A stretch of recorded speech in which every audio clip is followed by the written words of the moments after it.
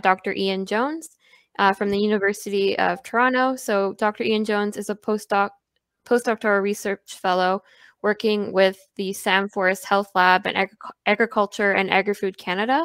His research focuses on the ecology of insect-insect and insect-plant interactions. And Ian received a master's degree in Applied Entomology from Imperial College London and completed his PhD at Florida International University. And Ian's postdoctoral work focuses on classical biological control of invasive plants. All right, awesome. I'll hand it over to you. All right, no, well, thank you very much again. So I'm going to talk today about biological control of invasive knotweed. And specifically, I'm going to talk about some leaf roll galling that we're seeing on knotweed in response to feeding by a newly collected or relatively newly collected population of the biological control agent Aphilara itidori. So I'll show you that biological control agent here. It's a psyllid. It's the only biological control agent that we have licensed to release on knotweed. And it's been released for a long time. So first of all, it was released in the UK in 2010, and more recently in Canada and the US. But despite extensive research, kind of release programs in those respective areas, we've never actually seen long-term establishment of these insects over many seasons, over many years. And it seems that that's in large part due to high levels of mortality of the nymphs. So things like desiccation, they're very susceptible to, and predation. These are the things that seem to be impacting the insect's ability to establish in the introduced range. So in an attempt to address that, CABI UK went back to Japan in 2019 and collected a new population of these psyllids from an area called Murakami.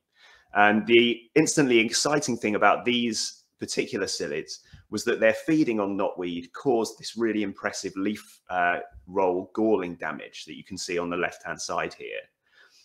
So what's nice about these leaf roll galls is that they stunt the plant's growth, which is obviously good for biological control, but it's the formation of these kind of sheltered, humid structures that we think can actually mitigate some of those nymphal mortality factors and improve the possibility of us getting these insects established in the introduced range.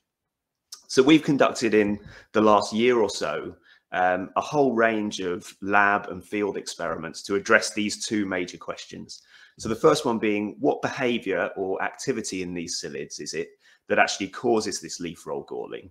And understanding that will enable us to kind of try and maximize the amount of galling that we can produce in release sites. And the second question is, do these leaf roll galls actually improve psyllid survival? So to address that first question, what behavior in these psyllids causes leaf roll galling? We ran a series of experiments where we introduced psyllids of different developmental stages that you can see on the left-hand side there. And we introduced them to knotweed leaves of different developmental stages as well. So ranging from brand new emerging leaves to leaves that have fully unfurled and look like kind of almost expanded leaves. And then we isolated those interactions in these mesh jewelry bags that you can see on the right-hand side.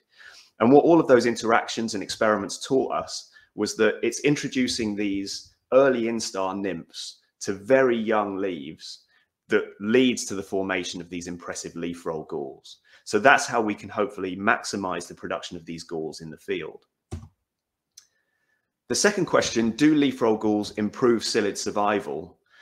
We addressed in both lab and field studies where we looked at psyllid survival on leaves or branches with and without artificial leaf roll galls.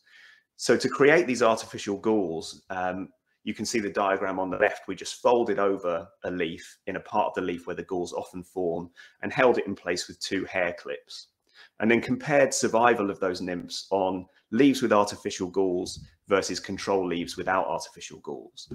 And we found both in the lab and in the field that over the course of 5 weeks, we saw increased survival of those nymphs in the presence of artificial galls. And you can see from this photo on the right here, this is after 4 or 5 weeks, we see increasing psyllid activity inside those artificial galls. So here a leaf has been opened back up where the artificial gall was. And you see very little activity outside of those galls. So clearly from these results, the humid sheltered conditions that those artificial galls provided were beneficial, if not necessary, for survival and development of these nymphs. So to conclude, psyllid releases in the future should be conducted early in the season or in conjunction with cutting treatments. And that's to make sure that feeding by very early instar nymphs coincides as much as possible with the presence of very young leaves. And that's how we're going to maximize the amount of leaf roll galling that we see in the field. Secondly, leaf roll galling does have the potential, we believe, to mitigate against these nymphal mortality factors and improve establishment in the introduced range. So I'm hopeful that in the coming years, we'll have much better news for you in terms of the establishment of these insects in the introduced range, particularly on Bohemian knotweed, where these Murakami psyllids perform the best. So I'll just finish by saying thank you to all my funders, and thank you to you for listening. I likely don't have much time for questions, but I'll make sure I put my email in the chat so anyone can get in contact if they want to, and I'll be there on the chat to answer any questions. All right, thank you.